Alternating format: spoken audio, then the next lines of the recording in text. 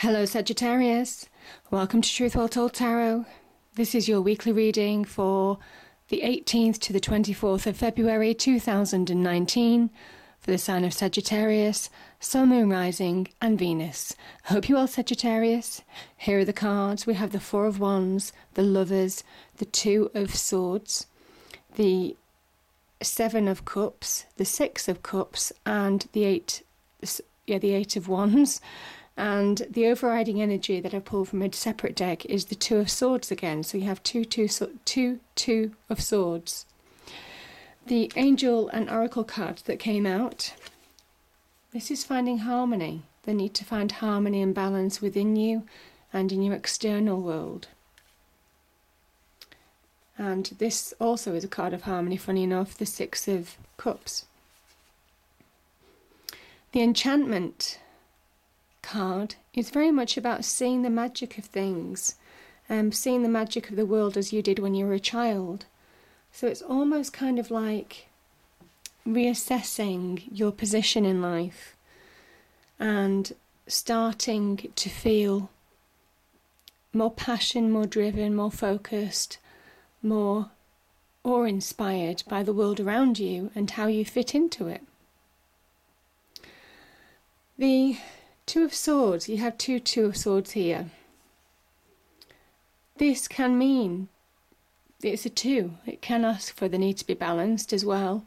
Maybe there needs to be some balance in your life. Maybe you're feeling out of balance at the moment. The Swords energy, swords stand for truth and clarity. And there's a need to see the truth of the situation. You need to see the truth to make a decision. And the longer that you don't deal with the situation, the longer that you avoid it, this is almost kind of like avoiding dealing with a situation. There could be emotions involved. You have your intuition, represented by the moon, to guide you. Do what instinctively feels right, to make clear choices, and choose the right path for you. See, the right path is there in front of you. And it's about moving forward now, Sagittarius, the need to progress. I think for some of you, the Lover's card is very much about clear decisions as well, the need to find clear decisions. The Six of Cups, this can be about the past shaping your future, maybe past experiences. And when we talk about the Enchantment card, it kind of ties in with this a little bit because this is children in the picture. This is when you remember happier times. Now, it can be somebody from the past coming back into your life. This can represent one version of this card. But this card is also about remembering happier times, remembering times when you were happy, when you were innocent, when you were full of potential. And getting that back, it was recapturing it in your mind, finding balance to recapture that. And that's what the enchantment is all about. And I think this is where you're making clear decisions now to move forward, to try and recapture that balance, that happiness, that potential within you. See things as, rainbows and roses, I guess. It's difficult to say that when we're adults, but this is the kind of like meaning, or one meaning of this card, is to find real happiness and contentment that we used to have. It's there within us. It's there within us. It's just been weighed down through worldly experience. I feel that emotions have got the better of us. The better of you in certain respects. I say us as in Sagittarius. So this could be, you see the cloud here. It's the mist causing confusion, not being able to make clear choices. And that's what you're feeling. That's what you're feeling stuck. Something is in your life right now. Could be to do with a relationship. Could potentially be to do with career as well. Maybe feeling stuck, not being able to make clear choices. But I kind of feel more often that this is to do with a relationship. And you need to find that balance again. You need to be able to see things clearly. And you won't be able to see things clearly while you've got the blindfold on. So this is about truth and clarity being at your side, ready to show you what you need to do. But I kind of think the universe is stepping in It is stepping in. We have the Lover's energy here, and we have this Seven of Wands here. This is all about growth, potential, opportunity, expansion, messages coming at you, being sent to you, and this is kind of like divine connection as well. At speed, things beginning to shift, things beginning to move forward for you. There's growth and expansion on hand. You're beginning to find that passion, that drive to move forward, maybe after a period of not moving forward.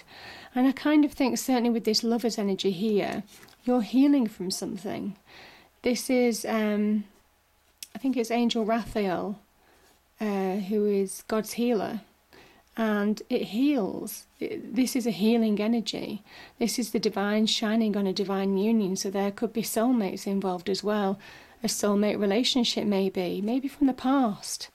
Maybe somebody from the past coming back and it being an offer of a soulmate relationship for you. But I think you're healing from the past as well. I think this, you're probably not wanting to see it. Are you avoiding a relationship with somebody? Are you scared about a relationship with somebody? Because there's opportunity here. There's opportunity to move forward in love, most definitely. It could well be the fact that your past experiences of love have tainted your perception of love. Maybe you've closed your heart off to it. Maybe you've found an element of balance in your life and you're scared about letting somebody else in. But this is about a real soulmate connection here. So think wisely, choose wisely. That's what the message is. Because the Lover's card is also about a choice. This card is also about making clear choices, making the right choice.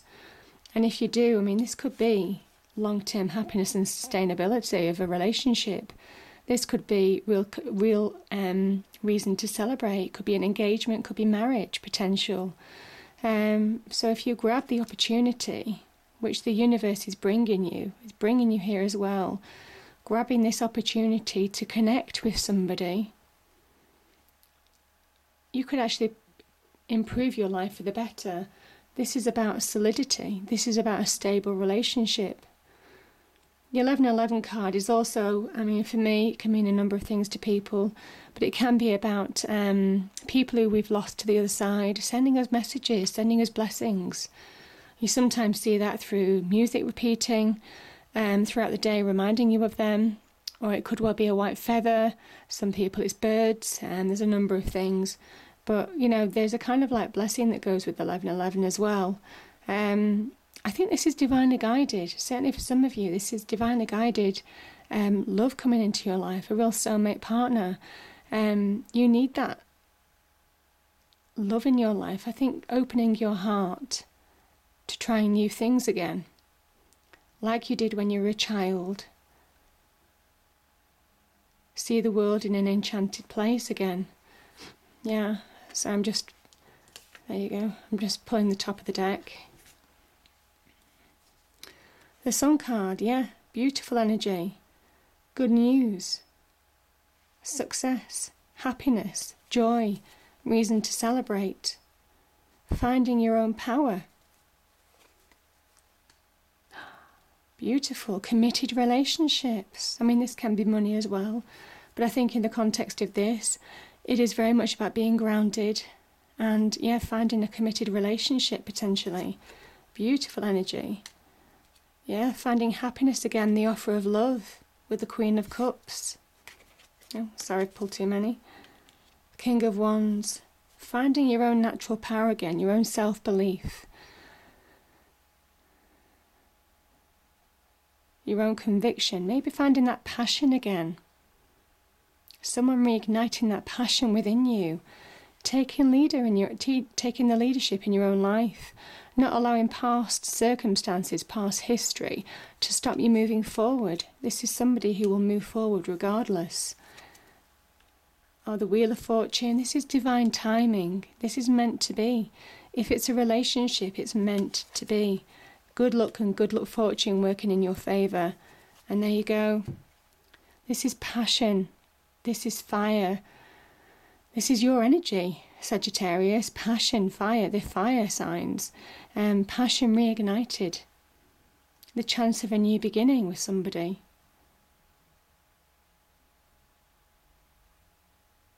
It bodes well. I hope you enjoyed the reading, Sagittarius. If you did, please do like, share and subscribe. I hope it's a great week, and I'll see you next time. Thank you.